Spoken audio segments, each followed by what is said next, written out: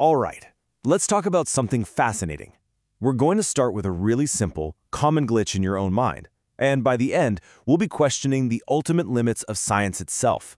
We're diving into the work of author Alfred, from his publication Brains and Realities, to explore a wild idea, that the very way our brains are wired might mean we can never ever find a single theory of everything. So let's kick this off with a question I think we can all relate to, right? Have you ever been frantically looking for your sunglasses, only to realize they're on top of your head? Or maybe you're looking for the salt shaker and it is literally right in front of you. That feeling, that moment of, how did I miss that? Well, that's the key to this whole conversation. You see, this isn't just you being forgetful. It's a real phenomenon, famously shown in an experiment where people were told to watch a video and count how many times a basketball was passed. Super simple.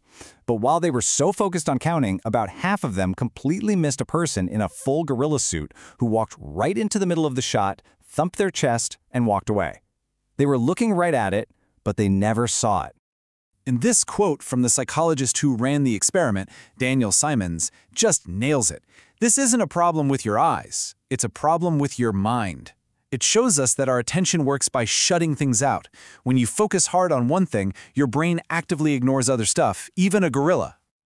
So what in the world is going on in our brains to cause this? Well, this gets us to a really core mechanism that literally shapes our reality. Think of it as a kind of binary splitter that's hardwired into our thinking. Neuroscientists call it the binary operator. It's this fundamental job the brain has to take the messy, chaotic flow of information coming in and just chop it up. It sorts everything into neat, opposing pairs, good or bad, right or wrong, up or down, me or you. It's basically how our brain creates a sense of order out of chaos. And here is the really crucial part. The brain isn't just a passive observer here. It's not just noticing opposites that are already out there in the world. No. In a very real sense, our brain creates them.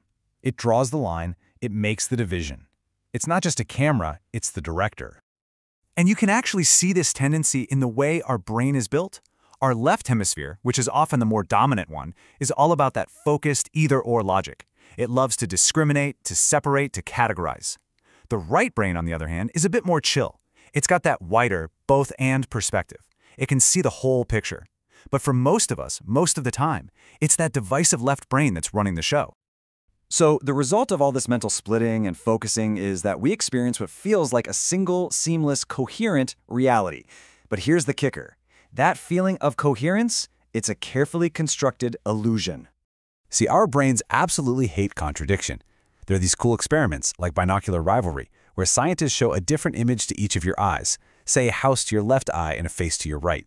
You don't see a weird ghostly mix of a house face. Instead, your brain just picks one, shows you the face, and completely suppresses the house.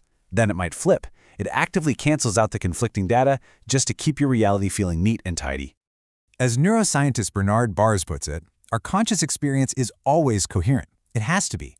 Even if the raw data coming in is a total mess of contradictions, our brain works like a master editor, filtering and cutting and suppressing whatever it needs to in order to give us one clean, consistent story. We're literally living in a world curated by our own minds.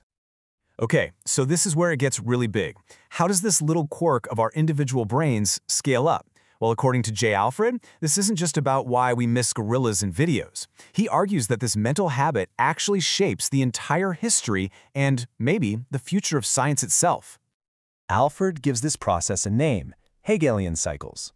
The idea is that because our brains are wired to think in these opposing pairs, scientific knowledge itself is forced to move forward in this predictable, cyclical pattern. It's like a three-act play. First, you get a thesis. A big scientific idea gets established. For example, light is a wave. It's the dominant theory. But then, new evidence pops up that just doesn't fit, and it creates the opposite idea, the antithesis. No, wait, light is actually a particle. And for a while, these two ideas fight it out. Until finally, a new, bigger idea comes along, the tranthesis, that somehow combines them both, like the concept of a wavicle. And guess what? That new idea then becomes the thesis for the next cycle. The legendary physicist Niels Bohr just captured this whole dynamic perfectly. Science doesn't just advance by proving old ideas are flat out wrong. It often moves forward by discovering that the complete opposite of a really profound truth is another equally profound truth. and that forces us to dig deeper for a reality that can hold both. So this predictable, cyclical pattern brings us to the ultimate question. If science is just destined to move in these endless loops of thesis, antithesis, and synthesis, can it ever actually arrive at a final destination? Can we ever find that one ultimate theory of everything?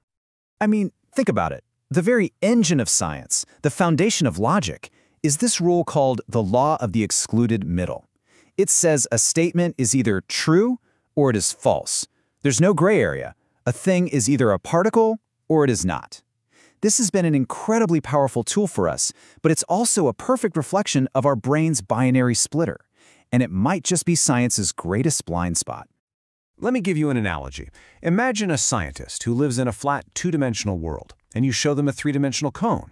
If they look at it from the side, they're going to do all their tests, take all their measurements, and conclude with 100% certainty the object is a triangle. And they'd be right, from their perspective. But then, another 2D scientist comes along and looks at the exact same cone, but from the bottom. They'll do their own experiments and conclude, with just as much certainty, nope, you're wrong, the object is clearly a circle. Because of their either-or logic, they can argue forever. Neither of them can ever grasp that the object is both a triangle and a circle. The higher, 3D truth of cone is just fundamentally beyond their limited frame of reference. And maybe that's us. And look, this isn't just some abstract philosophical idea. It's backed up by some pretty serious concepts in math and logic. You've got Gödel's incompleteness theorem, which proved that any formal system, like math, will always have true statements inside it that it can't actually prove. Then there's the problem of infinite regress. Every single theory we have is built on assumptions that can't be proven. And my favorite one, the idea that as our island of knowledge gets bigger, the shoreline, the coastline of our ignorance grows right along with it. The more we know, the more we realize we don't know. And this whole line of thinking has some really profound, even unsettling implications for scientists themselves.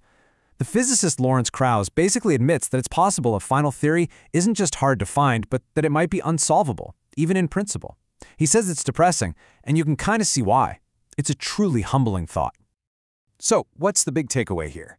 Maybe we need to reframe what science even is. Maybe it's not a straight path to some final destination called the absolute truth. Maybe science is the journey, an endless, evolving process of refining our models of reality, where each new cycle just gives us a slightly less wrong, but forever incomplete picture of the world. And that leaves us with this one last, really provocative idea from cognitive scientist Donald Hoffman. Our entire scientific method, born from the limits of our binary minds, is obsessed with proof.